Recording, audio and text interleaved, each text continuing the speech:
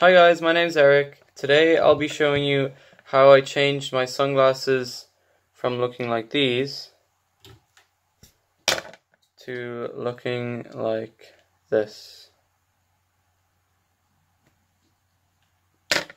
So what you're gonna need is something like this. They're like nail scissors. They also look like these.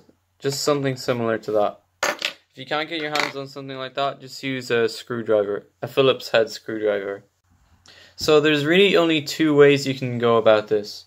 You can either do what I did to these blue ones, which is carve all the way through, focus. You can either do what I did to these blue ones, which is carve all the way through the black part until you hit the blue. Or you could do what I did to these, which is scratch a little, like maybe a millimeter into the plastic, and then use something like this,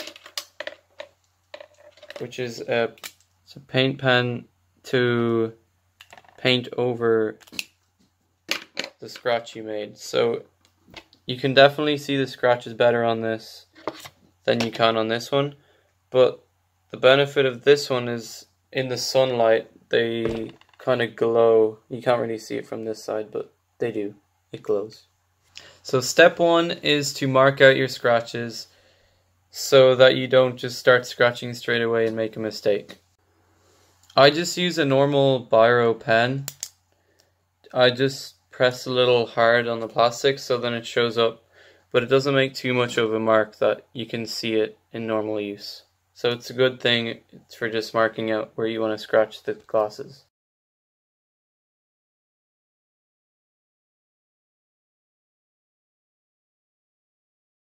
Okay, so I've scratched in the logo for these Relicd glasses now. Now I'll be switching to these scissors so I can carve deeper into the plastic.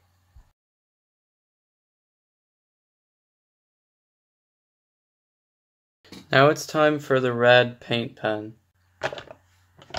After you've let it dry, you can just wipe off the excess with some tissue paper. It probably needs an extra coat of paint. I do it at least 3 times before it's done. So this one's ready now, and if the camera would focus, there we go.